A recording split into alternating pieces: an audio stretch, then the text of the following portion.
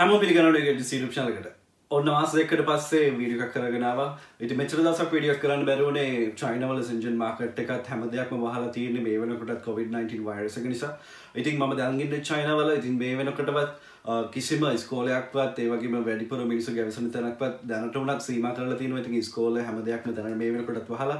ඉතින් ලංකාවෙත් මේ වෙනකොට ලොක්ඩවුන් කරලා තියෙනවා. ඉතින් ඒ අපේම ආරක්ෂාවට ඉතින් අපි හැමෝම තම තමන්ගේ ආරක්ෂාව සපුර ගන්න ඕන. ඒ වගේම රජයට සහයෝගයක් දක්වලා තම තමන්ගේ අවශ්‍යතාවයකට විතරක් එළියට ගිහිල්ලා ඒ දේවල් කරගන්න. ඉතින් අපේ ආරක්ෂාව අපි විසින්ම සපුරගෙන මේ වෛරස් එක ලංකාවෙන් සම්පූර්ණයෙන්ම නැති කරගන්න පුළුවන්. ඉතින් අද වීඩියෝ එක බලන්න යන්නේ iOS13.4 latest iOS version එකේ iCloud එක කොහොමද bypass කරගන්නේ කියලා. අපිට පුළුවන් iPhone 6s එකේ ඉඳලා උඩට iPhone 10 එකට වෙනකම්ම මේ විදිහට අපේ iCloud එක bypass කරගන්න. ඉතින් අපිට ඕනි වෙනවා macOS එකක්. එහෙම නැත්නම් Rain USB software එක. ඉතින් මම අද use කරන්නේ macOS එක. මම වෙනම වීඩියෝ එකක් කරලා තිනවා කොහොමද macOS එක අපේ Windows PC එකට install කරන්න කියලා. ඒක link එක මම පස්සේ description එකේ දාලා තියෙනවා. ඒ වගේම Windows PC එකකුත් අපිට ඕනේ නම් මොකද iCloud bypass tool එක Windows වලට support කරන නිසා අපිට ලේසියෙන්ම bypass එක කරගන්න පුළුවන්. ඉතින් මේ bypass එක threaded bypass එකක්. අපිට phone එක bypass කරගත්තට පස්සේ phone එක off කරලා on කරත් කිසි ප්‍රශ්නයක් වෙන්නේ නැහැ. ඉතින් අපි මේ වීඩියෝ එකට ගිහිල්ලා බලමු කොහොමද iOS13.4 එක iCloud එක අපි phone එකෙන් bypass කරගන්න කියලා. right පළවෙනිට මතක තියාගන්න ඕන දේ තමයි අපි මෙතනදී check rain version එක use කරන latest version එක. ඉතින් මේක ඒගොල්ලොන්ගේ check rain website එකේ නැහැ. ඉතින් මතක තියාගන්න අපි මම මේක link එක දාලා තියෙනවා description එකේ. අපි use කරන්නේ 0.10.0 check rain version එක iOS 13.4 එක jailbreak කරගන්න. ඉතින් පළවෙනි step එක ඔයගොල්ලෝ දන්නවා ඇති. අපි මෙතන next start කරාට පස්සේ අපි phone එක අපි recovery mode එකට දාගන්න ඕන. ඉතින් recovery mode එකට automatically වැටෙනවා. ඊට පස්සේ අපි DFE mode එකට දාගන්න. ඊළඟ ස්ටෙප් එකට මෙතෙන් ආවට පස්සේ අපිට පුළුවන් අපේ ෆෝන් එක DFE mode එකට දාගන්න. ඉතින් DFE mode එකට දාගන්න අපි තප්පර 3ක් power button එක ඒ වගේම home button එක තප්පර 3ක් ඊට පස්සේ තප්පර 3ක් ගියාට පස්සේ power button එකෙන් අපෙන් අයින් කරලා ඊට පස්සේ home button එක තප්පර 10ක් මේ විදිහට ඔබාගෙන ඉන්න ඕනේ. right ඊට පස්සේ තප්පර 10ක් අපි මේ විදිහට ඔබාගෙන හිටියන් පස්සේ අපේ ෆෝන් එක DFE mode එකට වැටිලා automatically අපේ ෆෝන් එක jailbreak වෙනවා. ඉතින් ඔයගොල්ලන්ට පේනවා ඇති අපේ screen එකේ jailbreak process එක වෙනවා. ඉතින් මේ විදිහට වැටෙනකොට අපිට දැන් දැනගන්න පුළුවන් අපේ ෆෝන් එක jailbreak වෙලා ඉවරයි කියන එක. ඊට පස්සේ jailbreak කරලා ඉවරලා ෆෝන් එක boot වෙන්නේ තප්පර 10 තප්පර 20ක් වගේ කාලයකයි. ඊට පස්සේ අපිට පුළුවන් අපේ iCloud bypass එකට Windows එකෙන් කරගන්න. right දැන් අපිට පුළුවන් අපේ ෆෝන් එක macOS එකෙන් remove කරගෙන අපේ Windows PC එකට යන්න. ඊට පස්සේ ඔයගොල්ලෝ මතක තියාගන්න ඕනේ මෙතන තියෙනවා 32 bit එක 64 bit එක. ඉතින් ඔයගොල්ලන්ට sure නැත්නම් අපිට පුළුවන් අපේ computer එකේ properties වලට ගිහිල්ලා අපිට පුළුවන් අපේ processor එක 32 bit ද එහෙම නැත්නම් 64 bit ද කියලා එක මෙතනින් දැනගන්න. right මගේ processor එක 64 bit එකක්.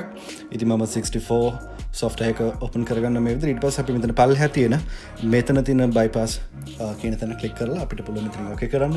ඊට පස්සේ මෙතන මේ විදිහට පෙන්නයි මොකද processor එකක් වෙනවා පෙන්වන්නේ. ඉතින් මෙතන මේ විදිහටම තියන්න තප්පර 40ක් සමහරවිට විනාඩියක් වගේ.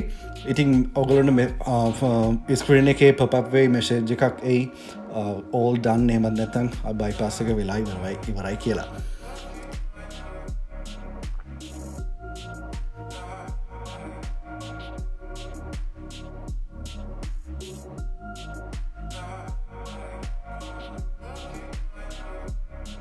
right දැන් ඔයාලට පේනවා මෙතන message එක pop up වුණා bypass එක වෙලා ඉවරයි කියලා. දැන් අපිට පුළුවන් අපේ phone එකට ගිහිල්ලා normal විදිහට phone එක activate කරගන්න. right දැන් අපි මෙතනින් අපේ country එක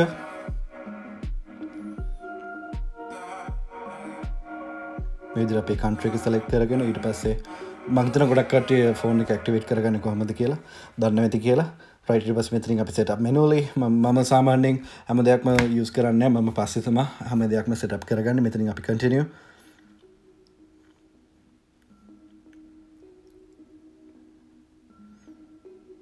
touch ID එක මම add කරන්නේ.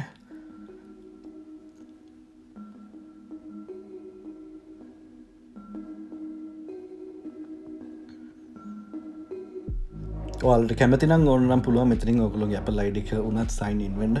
කිසි ප්‍රශ්නයක් නැහැ. මෙතනින් agree ඊට පස්සේ continue ඊට පස්සේ software update එක manual දාන්න. ඊට පස්සේ මෙතනින් මේ ටික right ඊට පස්සේ ඔයගොල්ලෝ දැන් පේනවා අපේ phone එක jailbreak කරලා ඉවරයි. මම ඔයගොල්ලන්ට මගේ version එක පෙන්නන්නම්. මගේ iOS version එක iOS 13.4 iOS13.4 latest iOS version එක Apple එකෙන් release කරලා තියෙනවා. right අපි ඊට පස්සේ පුළුවන් මෙතන අපි check rain application එකට ගිහිල්ලා මෙතනින් load කරලා අපිට ඕන Cydia app එක අපේ phone එකට install කරගන්න ඕන check rain application එකෙන්.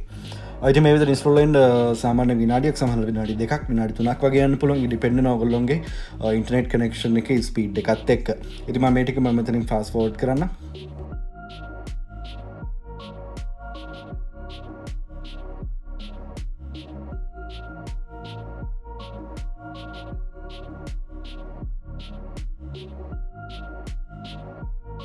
right දැන් ඔයාලට පේනවා ඇති අපේ check rain application එක පේනවා installing Cydia කියලා.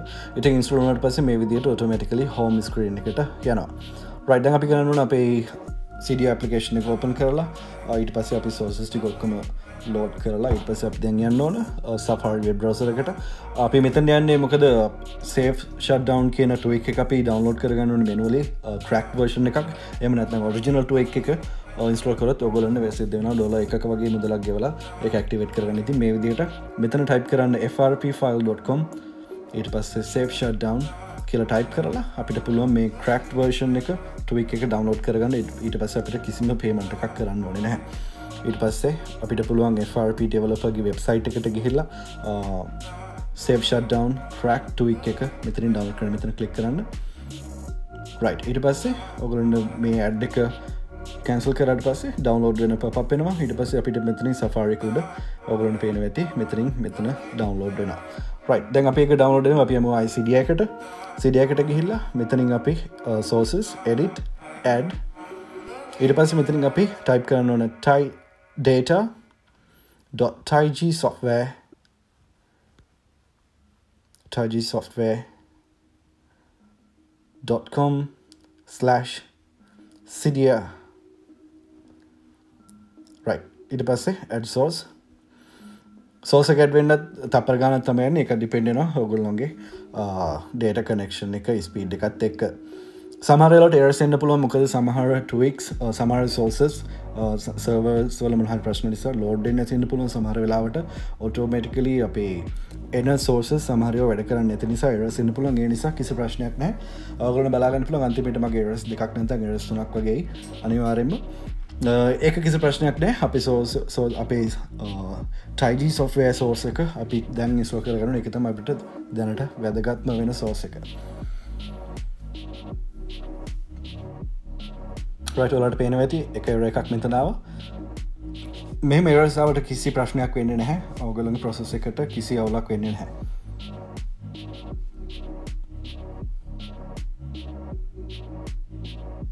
right ඔයාලට පේනවා ඇති මෙතන මට errors තුනක් ඇවිල්ලා තිනවා. දැන් අපි මෙතන return to Cydia ඊට පස්සේ මෙතන මේක ignore temporarily කරන්න. මොකද අපිට පස්සේ ඒක upgrade කරගන්න පුළුවන්. දැන් අපි මෙතන search කරමු files කියලා type කරාම ඔයගොල්ලෝ පේනවා ඇති මෙතන files file manager 64 bit එක download කරගන්න. මොකද අපේ phone එකට 64 bit support කරන නිසා.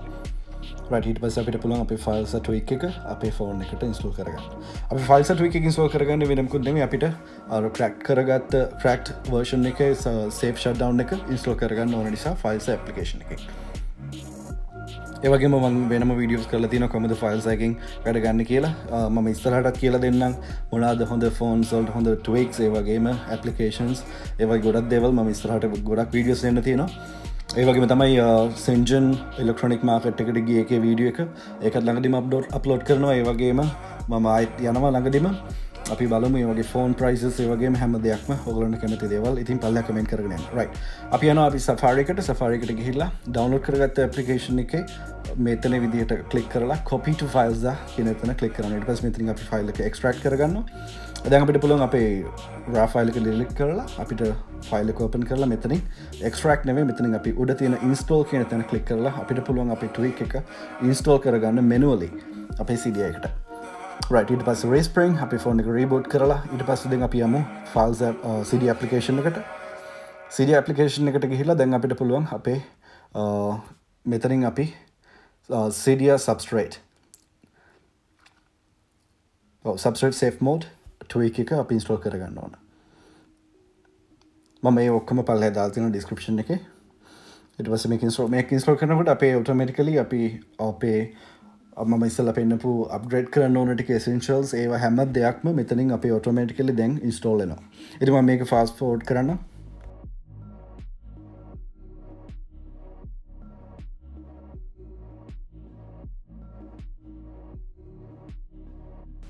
right දැන් අපේ ඔක්කොම අප්ග්‍රේඩ් වෙලා ඉවරයි. දැන් අපිට පුළුවන් මෙතන restart springboard කියන තැන ක්ලික් කරලා right ඊට පස්සේ දැන් අපි යන්න ඕන අපේ ෆෝන් එකේ settings වලට. settings වලට ගිහලා පල්ලෙහාම තියෙනවා save shutdown කියන tweak එකේ menu එක. right මෙතනට ගිහලා අපි ඉස්සලා මෙතනින් enable tweak එක disable කරලා අපි ඊට පස්සේ මෙතන මේ toggle එක on කරන්න ඕන. ඊට පස්සේ අපි යන්න ඕන මෙතන power device menu එකට. power menu එකට ගිහලා මෙතනින් අපි මේ හැම එකක්ම off කරනවා. save shutdown එක මේක අපි අනිවාර්යෙන් toggle එක on කරලා තියෙන්න ඕන. right අපි ආයෙත් ගිහලා toggle එක දැන් on කරලා ඊට පස්සේ අපි ආයෙ phone එක restart කරගන්න ඕනේ මේ විදිහට. right දැන් අපිට අපේ ෆෝන් එක මොන ප්‍රශ්නයක්වත් නැහැ බැටරිය බහලා ෆෝන් එක off වුණත් අපි physically ෆෝන් එක off කරත් කිසි ප්‍රශ්නයක් නැහැ මේ විදිහට off කරලා on කරාට කිසිම අවුලක් නැතුව ෆෝන් එක ආයෙ අපිට කොහොමදවත්ම bypass කරන්න ඕනේ නැහැ. ඒ වගේම තමයි අපිට පුළුවන් අපේ ෆෝන් එක iTunes වලට උනත් backup කරලා හෝ ඒ වගේම restore කරන්න ඒ වගේම අපේ iTunes වලත් එක්ක sync කරන්න ඒ වගේම songs music දාන්න ඕන දෙයක් අපිට පුළුවන් tree tools එකෙන් හරි iTunes එකෙන් හරි කිසි ප්‍රශ්නයක් නැතුව. right දැන් ඔයගොල්ලන්ට පේනවා ඇති ෆෝන් එක සම්පූර්ණයෙන් bypass කරලා ඉවරයි. දැන් මම ඔයගොල්ලන්ට පෙන්නන්නම් අපි බලමු iTunes වලට connect කරලා කොහොමද අපේ ෆෝන් එක respond කරන්නේ iTunes එකට කියලා. right මම ඉස්සෙල්ලාම open කරන්න tree tools එක. right tree tools එක open කරලා ඔයගොල්ලන්ට බලා ගන්න පුළුවන් මෙතනින් device activation එක වෙලා තියෙනවා. ඉතින් මෙතනින් පෙන්නනවා phone device එක activate කරලා කියලා. right ඊළඟට යමු අපි iTunes වලට. iTunes වලට ගියාම ඉස්සෙල්ලා අපිට පෙන්නුවේ අපේ activation lock එක. දැන් අපිට පුළුවන් අපි බලා ගන්න පුළුවන් අපේ phone එක මෙතනින් කිසි ප්‍රශ්නයක් නැතුව iTunes උනත් sync කරගන්න පුළුවන් කිසිම අවුලක් නැතුව. ඉතින් ඔයාලට මොන හරි ප්‍රශ්න තියෙනවා නම් පල්ලෙහා කමෙන්ට් කරගෙන අනිවාර්යයෙන්ම. ඒ වගේම තමයි WhatsApp group එකට වඩා දැන් ඔයාලට පුළුවන් නම් Telegram group එකට join වෙන්න. මොකද WhatsApp group එකට ගොඩක් add කරන්න බැරි නිසා 160කින් පස්සේද මම හිතන විදිහට ආයෙ join වෙන්න බෑ. right ඉතින් ඔයාලට පේනවා ඇති අපේ phone එක ඕන නම් අපේ iTunes වලට sync කරලා backup උනත් කරන්න පුළුවන්. right ඉතින් මේ තමයි iOS13.4 bypass video එක. ඉතින් මෙතන අපි මම Shenzhen වලට ගිහිල්ලා electronic market එකේ ගත්ත වීඩියෝ එකක්. ඉතින් සම්පූර්ණ වීඩියෝ එක මම අප්ලෝඩ් කරන්නම්. ඉතින් ඒක කරන් ඉඳලා ඉන්න හැමෝටම බොහොම ස්තුතියි. හැමෝම පරිස්සම් වෙන්න. අපි හැම ඊළඟ වීඩියෝ එකකින්